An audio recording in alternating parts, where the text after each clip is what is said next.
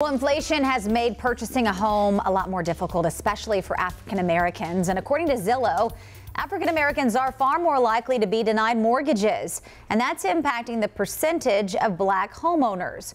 Wake Up Charlotte's Tradisha Woodard joins us live this morning with more details. And Tradisha, there are some affordable housing organizations in our area working to fill the gap.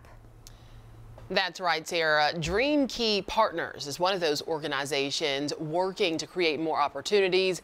Their House Charlotte program offers more affordable housing as well as down loan payment options. Homeownership is one of the keys right now because rents keep rising. Homeownership among black people has dropped, with data from Zillow showing black Americans are far more likely to be denied mortgages.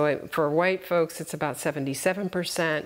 For black and Hispanic people, it's in the low 40s. Affordable housing organizations like DreamKey Partners are working to fill in the gaps with their House Charlotte program, offering more affordable housing, down payment loan options up to $30,000, and closing costs, all based on income. Every year, people are saying, okay, my rent went up $200, $400, but your mortgage payment will always stay the same. They say to qualify, applicants must have an income that's less than 81% of the area's median income. Families who make up to 110% of the AMI can qualify for a $10,000 loan.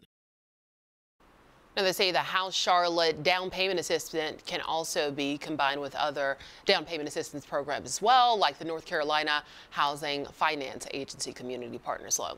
Reporting live in the newsroom, Tradisha Woodard, Wake Up Charlotte. Tradisha, thanks. Time now.